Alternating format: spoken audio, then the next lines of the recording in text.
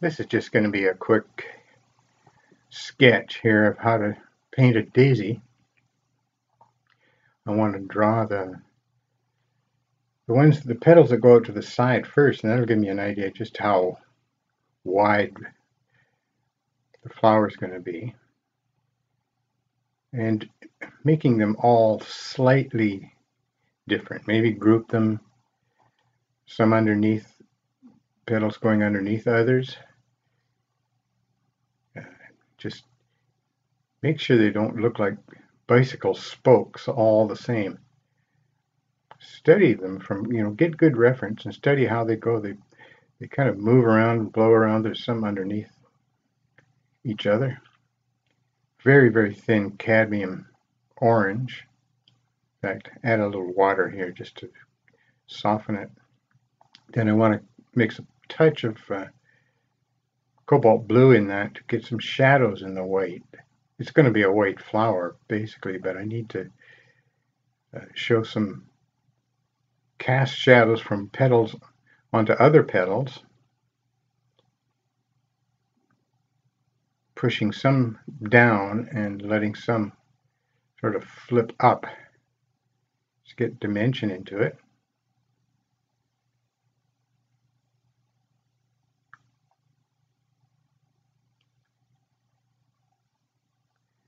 This is not recorded at any high speed. It's important to get comfortable with your brush sort of dancing around and flipping. It'll make the watercolor look so much more spontaneous, especially on an object like this that is very perishable. You want it to look fresh and lively.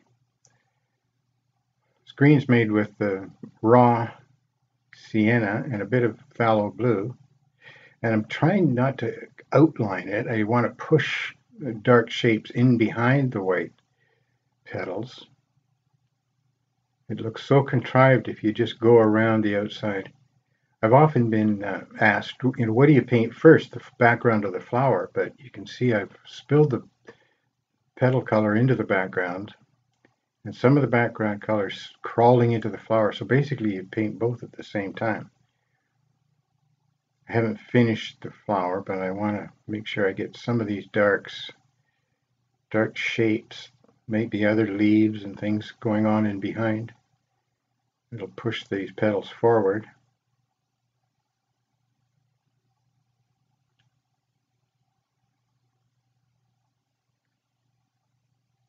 I change the color of the green every once in a while. Just let me get this petal curved nicely.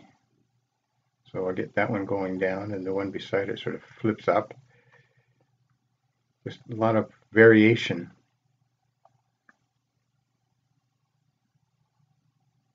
Maybe a bit of a stem here and a leaf.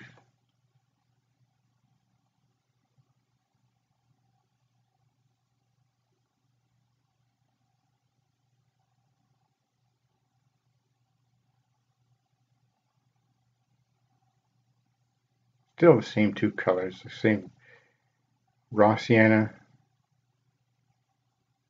phthalo blue. You can use a bit of cobalt blue too.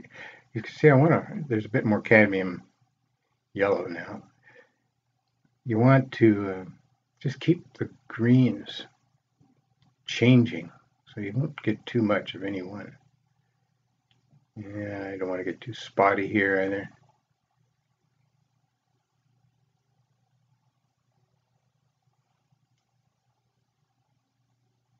Final darks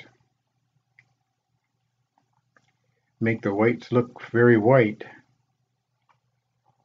even though we put all that sort of orange and blue on. Now the little center button, just touch that with a bit of brighter orange. I want to trim it here with a bit of burnt sienna to make it just sit up high. Just give it an edge.